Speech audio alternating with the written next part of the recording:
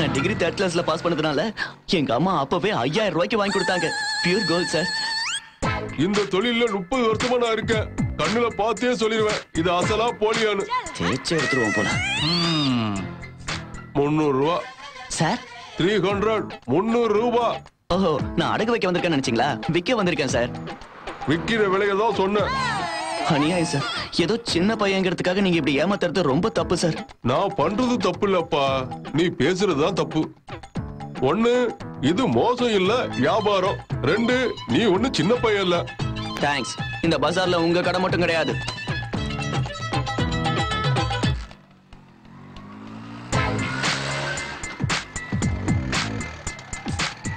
ठीक है नमस्ते बहुत शुक्रिया என்ன வேணும்பா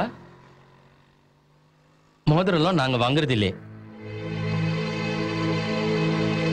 புரியுது சார் அவர் உங்களுக்கு ஃபோன் பண்ணார்ல அவரை மீறி எதுவும் நடக்காது நான் சொல்றத புரிஞ்சுக்கோ இந்த ஏரியால யாரும் வாங்க மாட்டாங்க அப்படி வாங்குனாலும் அவர் கொடுக்கறத விட கம்மியா தான் கொடுப்பாங்க உன் கெட்ட நேரம் நீ போலீஸ் கிட்ட மாட்டிக்கிட்டேன்னு வெச்சுக்கோ இது ஊன் பொருளா திருட்டு பொருளான்னு கேட்பாங்க நீ என்னதுதான் சொல்லுவ அதுக்கு என்ன ஆதாரம்னு கேட்பாங்க அப்ப உன்னால காமிக்க முடியாது ஆதாரத்தை கொண்டு வந்து காட்டிட்டு பொருள் எடுத்தும் போன்னு சொல்லிடுவாங்க அப்புறம் பொருளும் போய் அவர் கொடுக்குற பணமும் போயிடும் நான் சொல்றத கேளு சைலண்டா போய் அவர்கிட்ட கொடுத்து அவர் கொடுக்கறத வாங்கிக்கோ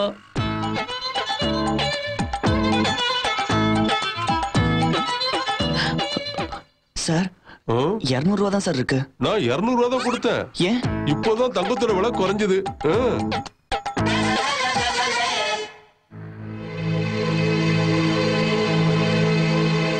thanks sir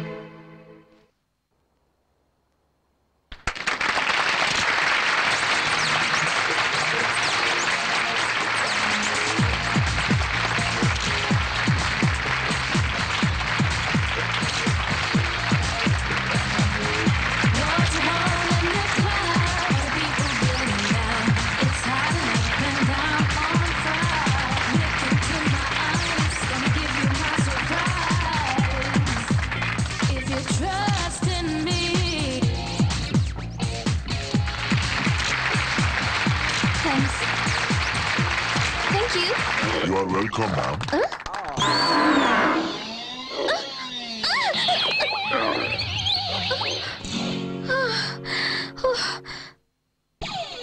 What's your name? Ileana.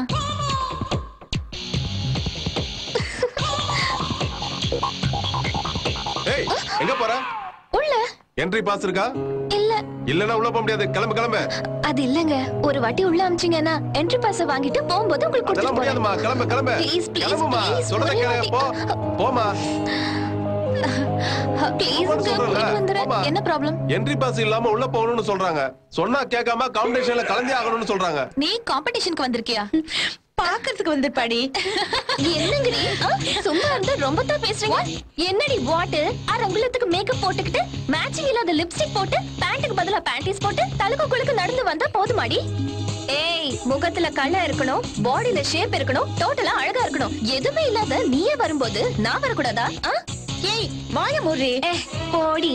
சீக்கு வந்த கோழி மாதிரி நீயும் முடியும். இப்ப பிறந்த குழந்தை கூட உன்னை விட அழகா ட்ரெஸ் பண்ணிக்கும் தெரியுமா? நீ என்னடி இந்த மாதிரி உடம்பு வச்சுக்கிட்டு ரேம்ப்ல நடக்கலாம்னு பாக்குறியா? உங்க அப்பாக்கு பணம் கொழுத்து போனதுனால நீ கொழுப்பெடுத்து அலையற. உன் அப்ளிகேஷன் எல்லாம் எவன்டி வாங்குனா? ஏய் வாங்கடி. இவ கூட என்ன பேச்சு? Country fruit. கண்ட்ரி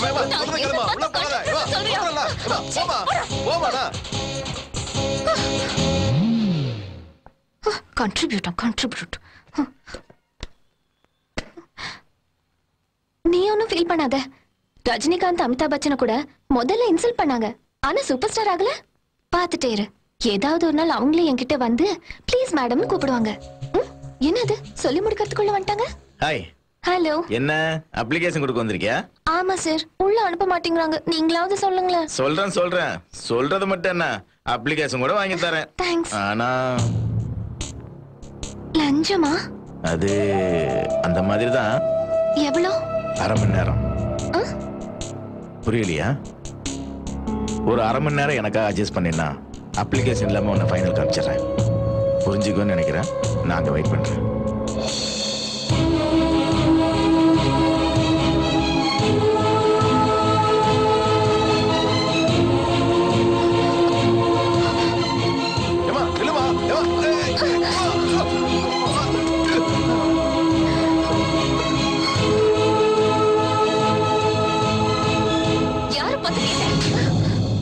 பொண்ணுகிட்ட எப்படி பேசணும் தெரியாது உனக்கு?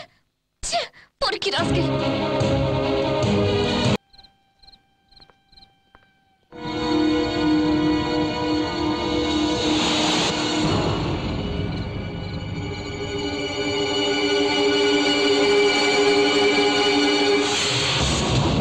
ஹாய், மறுபடியும் சந்திப்போன்னு எதிர்பார்க்கல. சாரி, ஏதாவது டிஸ்டர்ப் பண்ணிட்டானா? இல்ல, அதெல்லாம் ஏய், போங்கடா போங்க. போறீங்க பசங்க. ஒரு அழகான பொண்ணை பாத்திர கூடாது. சாரி, அது நீ இல்ல. ஆமா, இன்விடேஷன் கொடுத்தாங்க, அகாமடேஷன் கொடுக்கலையா? ஓ, உனக்கு பிடிக்கலையா? ஏதாவது சாப்பிட்டியா? ஏய், என்னாச்சு? எதுக்காக அழற? தயவு செஞ்சு அழாத. யாராவது பார்த்தா தப்பா எடுத்துக்க போறாங்க. Julie please. என் பேரு ஜூலி இல்ல, ஜோதி.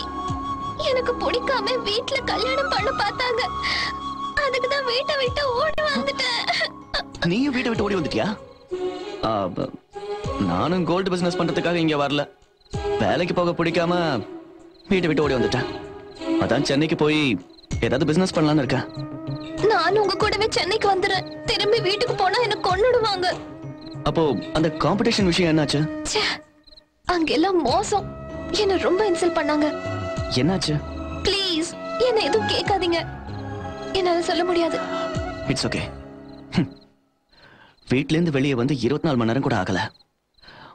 வாழ்க்கை உண்மையிலேயே ரொம்ப கஷ்டமா இருக்குல்ல? ஆனா தப்பு நம்மளோட தான். ஆமா, இந்த காலத்துல ஏமாத்துறவங்க மேல எந்த தப்பும் இல்ல. ஏமாந்து போறதுதான் தப்பு. சோ நாமளும் ஏமாத்தணும், திருட்டுத்தனம் பண்ணணும். அதுதான் கரெக்ட். ஆனா நமக்கு தான் அந்த பழக்கமே இல்லையே. இதுக்காக காலேஜுக்கு போய் ஸ்பெஷலா கோர்ஸ்லாம் முடிச்சுட்டு வர முடியாது. பேசிக்கா எல்லா மனுஷக்குள்ளேயும் ஒரு கெட்டவன் இருக்கான். நம்ம அம்மா அப்பாவோட இருக்கிற வரைக்கும் அவங்க நம்மளை பார்த்துப்பாங்க. எந்த கஷ்டமும் நமக்கு தெரியாது. இப்ப வீட்டை விட்டு ஓடி வந்துட்டதுனால நம்மள நாம தான் இனிமே பாத்துக்கணும். அப்படின்னா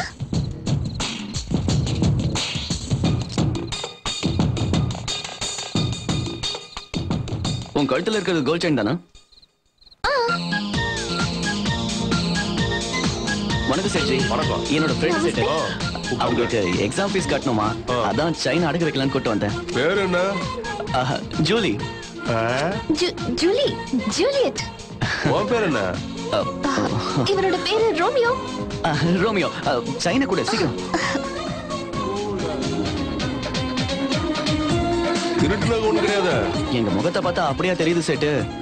உன்னை பார்த்தா அப்படிதான் தெரியுது. சுத்தமான தங்கம் தான். ரேட் கிட்னா ஹே? 3. 3 உங்களோட லக்கி நம்பரா? எனக்கும் 300 ரூபா தான் கொடுத்தீங்க. 3000.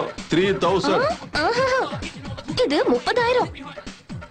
அதுக்கு மேல ஒரு பைசா வராது. தேவையில்லை, நான் வேற கடை பாத்துக்கிறேன். இரு, இந்த ஸ்ட்ரீட்ல வேற யாரும் இதை வாங்க மாட்டாங்க.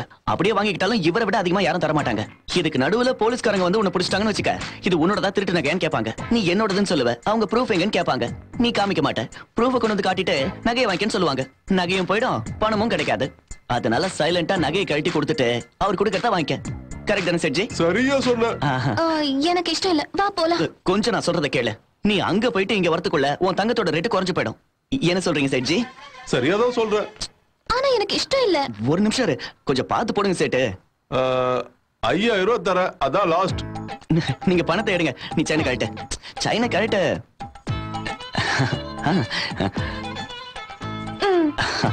என்னங்க, ரொம்ப தேங்க்ஸ் செட்ஜி. உங்களை வாழ்க்கையில மறக்கவே மாட்டேன். போயிட்டு வரேன் செட்ஜி. தேங்க்ஸ் சொல்லு. நமஸ்தே. போ போ போ.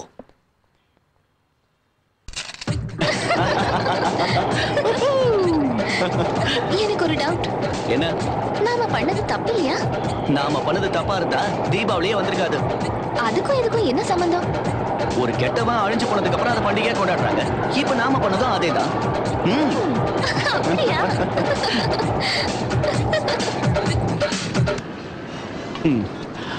அந்த டைம்ல நான் எவ்வளவு டென்ஷனா இருந்தேன்னு உனக்கு தெரியுமா? நீ எங்க டூப்ளிகேட் பதிலா ஒரிஜினல்ல கொடுத்துருவியோன்னு. ஆமா, எதுக்கு அவ்வளவு லேட் பண்ண? நான் எங்க லேட் பண்ணேன்? அவர் கேட்ட உடனே ஒரிஜினல் செயினை எடுத்து கொடுத்தேன். டெஸ்ட் பண்ணதுக்கு அப்புறம் கழுத்துல போட்டுக்கிட்டேன். நான் கேட்டது 2வது தடவையா கழட்டினப்ப. ஓஹோ, 2வது தடவையா? ஒரிஜினல் செயினை கீழே தள்ளிட்டு டூப்ளிகேட் செயினை பத்திரமா எடுக்கும்போது கொஞ்சம் ஜடையில மாட்டிக்கிச்சு. Anyway, எனக்கு எவ்வளவு கஷ்டமா இருக்கு தெரியுமா? எதுக்கு? நீ இன்னும் கொஞ்சம் ஆக்ட் பண்ணியிருந்தீனா கண்டிப்பா 10,000 ரூபாயாவது கிடைச்சிருக்கும்.